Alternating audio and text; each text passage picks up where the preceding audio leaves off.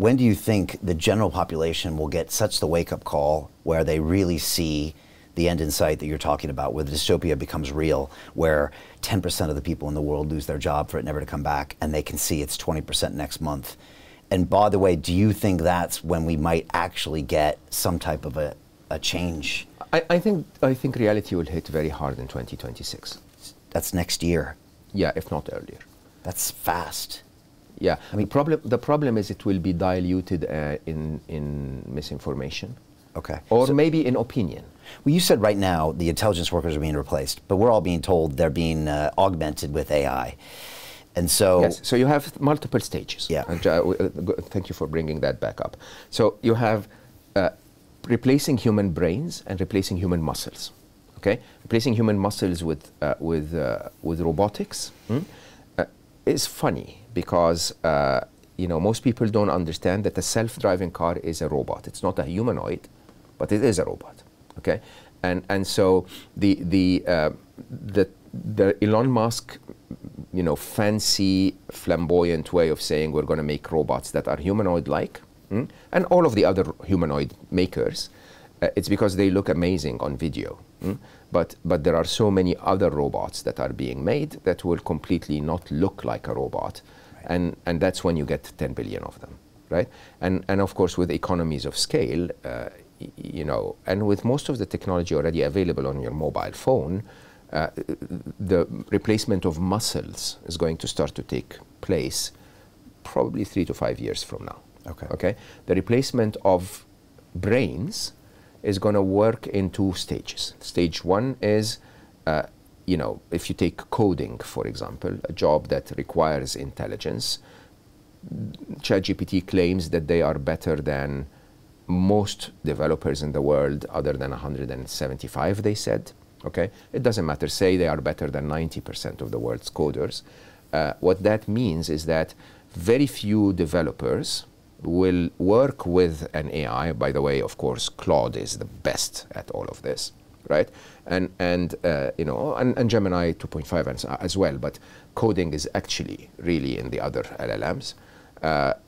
You know, they will work with those LLMs to code, and accordingly, any developer that is not better than the AI, within a year or 2, will not have a job.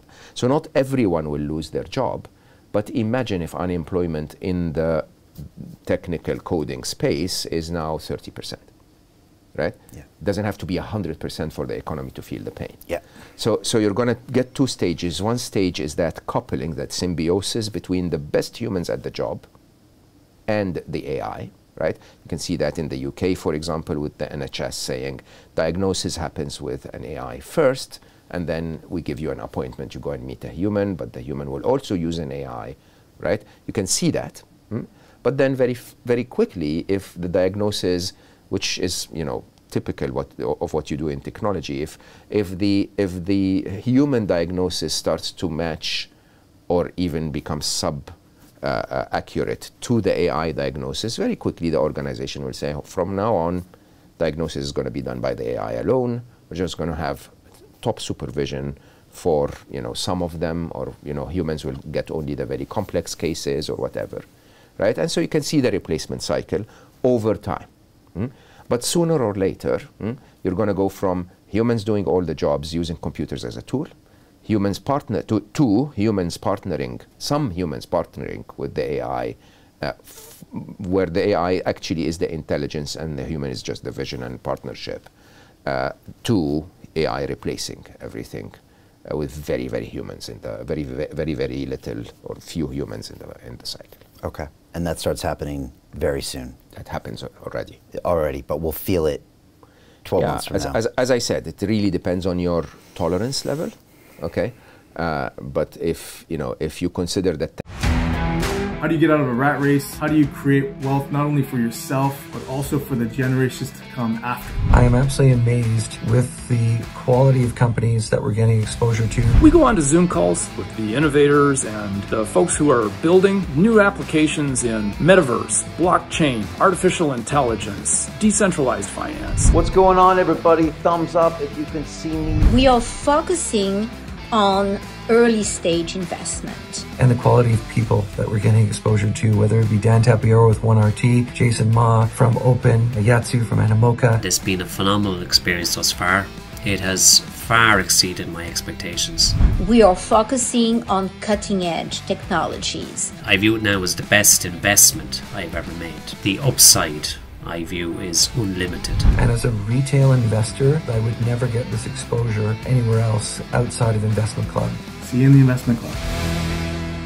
10% unemployment is high, then it's going to happen within 12 months. Okay, it is high, and we're going to start to feel that as a population. Yeah, well, not in every segment. Yeah. Remember, so it's not that the entire economy will get a 10% increase in unemployment, but all of the sectors that will be handed over to AI, you're going to see 10% unemployment within a year maximum from the time where AI takes over. Okay, now this will shock everybody into finally taking this seriously, where they're sleeping on it right now, but it doesn't mean it will amplify, you think, this current rivalry now between the superpowers and this aggressive capitalistic mindset? Yeah, I think that's the problem. The problem is if we can call things by their names, it may wake us up. But of course, the news media and social media and everyone will have opinions. Yeah. And the opinions will say, oh, the unemployment is because the Chinese are taking our jobs, or the unemployment is because the economy is, in a recession, we will, and so on. Right. So there could be a very complex conversation in Congress, in the media, in the parliament, wherever, where there will be a bit of a struggle to say, is this because of AI taking the jobs, or is it because of decisions that are happening, or is it because of the war? Or, And meanwhile, your reality is slowly being chipped away and altered as we move forward into this world, and your power and all of these other 7 things that you described, the face RIP. Face RIP. Yeah. So those are all slowly deteriorating to where it makes it even harder to perceive and understand. So if you know that of course any of our listeners has every right to disagree, but if you agree with any of them, as I said early, I look at it as a late stage diagnosis, right? If a patient comes to I don't know if we said this when we were filming or not, so I'll say it again if you don't mind. If a patient goes to a physician and they are diagnosed with a late stage disease, the physician doesn't, soften things. The doctor will simply say, look, sit down, this is important. This is what we found. This is what the implications are. Unless you change your lifestyle, we're going to need you to go through that therapy. We're going to need you to stop smoking. We're going to need you whatever. Okay? And I look at it that way. I look at what we're going through as a late stage diagnosis.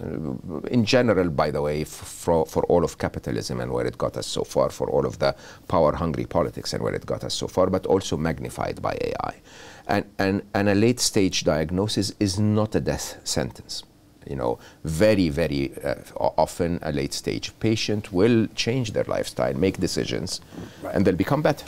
They'll even thrive. But it's serious enough. But it's serious enough for you to take action. Right, because it could cause death if you don't change your behavior. Yeah, so let's talk about action. So the action goes 2 layers.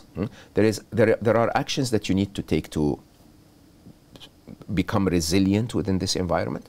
And there are actions that you can take to help us all of humanity, escape this environment. Okay?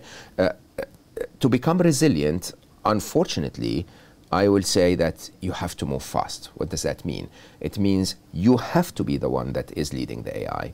You have to be the one that knows the AI best. You have to be the one that uses the tools. You have to be the one. So my immediate reaction when we were talking last time was probably I'm not going to compete on being an author anymore.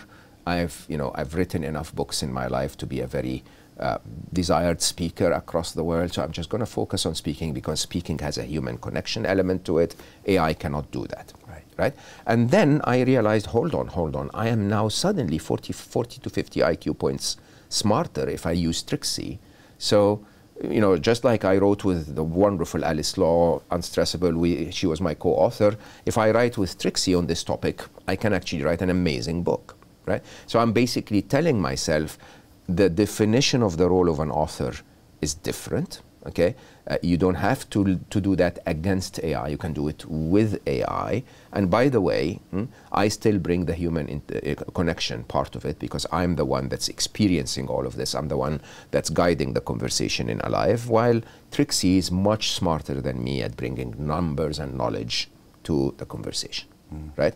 And because we, release this weekly on Substack, which is a very different publishing approach, I now get the whole world to interact with me and Trixie, right? And in that format, this book is now being written by me, the AI, and the reader, which is a very unusual approach. But I jumped on that opportunity because it is a redefinition of what an author is, but it's very fit for this world, right? So this is number one. Number two is you have to understand that this is a world in turmoil, okay? And so the things that you need to do in a typical turmoil, you need to do here. You need to relook at your finances, you need to relook at your skills, you need to relook at your connections, you need to relook at your spending, and so on and so forth, right? And it's quite interesting because, if you look back at things like the Great Depression, it's quite interesting that those who changed from the 1920s and the flamboyant and competitive and financial environment of the 1920s to 1929, where people started to form connections and reliance and bartering systems and so on and so forth, right? Some people, if you look back at the history of the Great Depression, actually went through doing much better than others, right? They didn't continue to do things like they did them before, but it's that human element. It's that idea of, look, it's going to be tough for everyone, but some of us can hold on together and make it easier for all of us. Hey, I know investing in crypto is scary. It takes a real leap of faith because there are so many scams, rug pulls, and bad actors out there. It's a dangerous business, which is why 95% of people lose all their money. Well, that's why I created the London Real Investment Club, so you can access the hottest deals on the planet and use the crypto bull market to create the generational wealth that you deserve. Join my team of over 100 people from around the world that are making millions of dollars behind the scenes investing in blockchain, AI, Web3 games, DeFi, Bitcoin, and more. Don't miss out. Click the link below to book a call with one of my team now. But hurry, this bull market will end soon. I know investing in crypto can be scary. That's why you gotta join the investment club. Pull the trigger. Let's do this.